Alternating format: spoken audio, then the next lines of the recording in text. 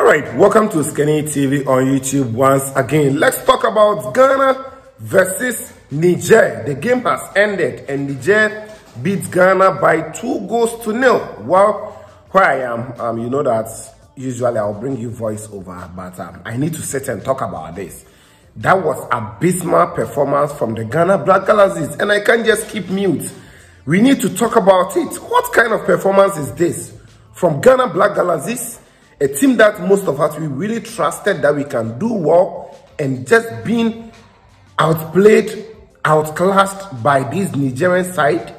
My goodness. Guys, we can't just keep mute over this. This is abysmal performance from the team, and we need to really fire them. I don't expect the technical team to be in place. I'm not expecting these players to be called next time again, because this performance is a shameful one, shambolic one, telling the state of Ghana football now.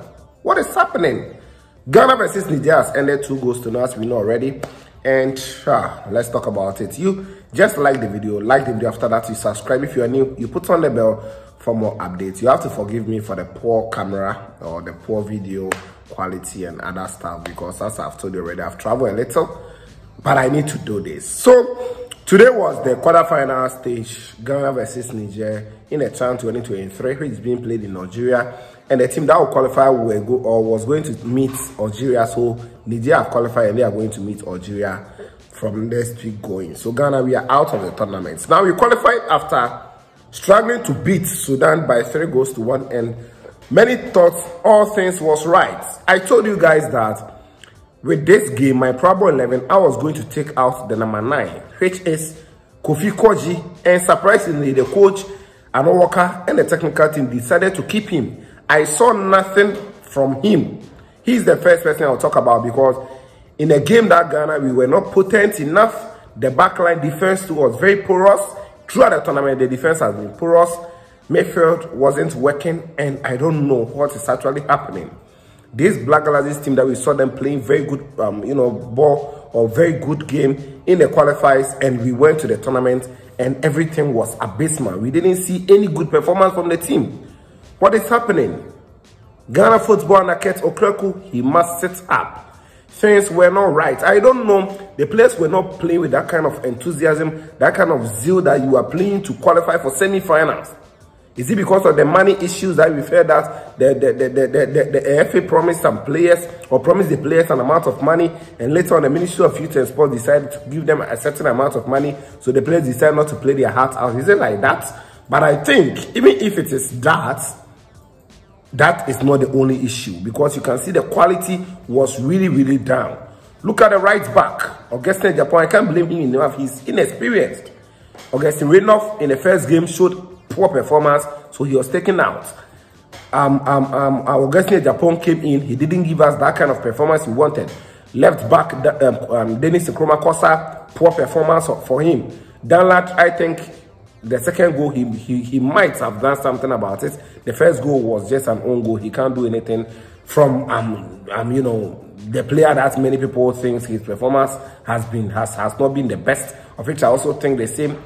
Kunedu Yadom pairing with Solomon Adomakun has been very, very bad in this tournament. Before the tournament, we saw very good performances from them, but pairing with Adomakun, Kunedu Adomakun wasn't working. It was really, really bad in the game today against Nigerian side, and the Nigerian side has made sure that they booted Ghana out. They outplayed us, they outclassed us. Everything wasn't working. In midfield for us, in Sobila was just quiet on the day. They actually pocketed, David Bagna, the best player in this tournament for the Ghana side. To me, he wasn't, showing class today. Later on, the captain Awaku was introduced. Everything shows that he's not fit enough. Age is also catching up, and everything wasn't really working. If you go to the forward lines, let me talk about the wingers first. Jonah Otukwe, we didn't see anything from him. Sylvester Simon on the right side was very flat, holding on to the ball too much, no final product. Everything wasn't really good. You look at the forward, and I think Kofi Kordzi, you just ask yourself that, is this the best striker we have in the Ghana Premier League? Is this the only striker we can rely on? While you have the likes of Wacho on the bench, who also came in second, brought some kind of firepower, but nothing really happened. We have Razak Yusuf. I don't know whether he's injured. According to my checks, he's really fit. He played the first game alongside with a free Barnier. Barnier was suspended in this game because of that he didn't play, but I didn't see Razak Yusuf. O2 also came in to play a part. I think the whole team, nothing was really working. From the tactical side, you could see that nothing was really working. Tactically, we were very, very bankrupt. Ghana was down by 2-0. You can't see any kind of sense of agency from the players. The technical bench too, they were really down. I don't know. Is this the best team? Is this the best team we can submit or to represent the country Ghana? I think this is really bad. This is really bad, and we are just coming home. Tomorrow they should pack their things and come home.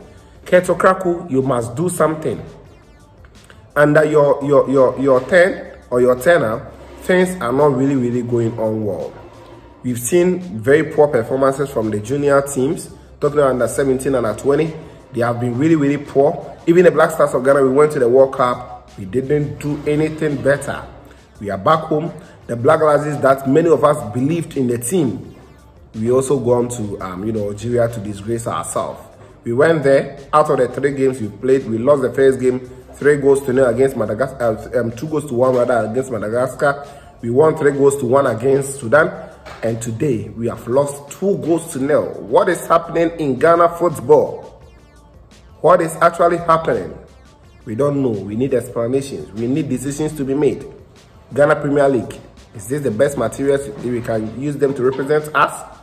Well, that is how everything panned out. So, guys, I'm just here to rant because our performance has been very bad in this tournament, and we deserve to come home. Niger deserves 100% to qualify per the performance they put up today. They deserve every bit of chance to qualify to the next stage.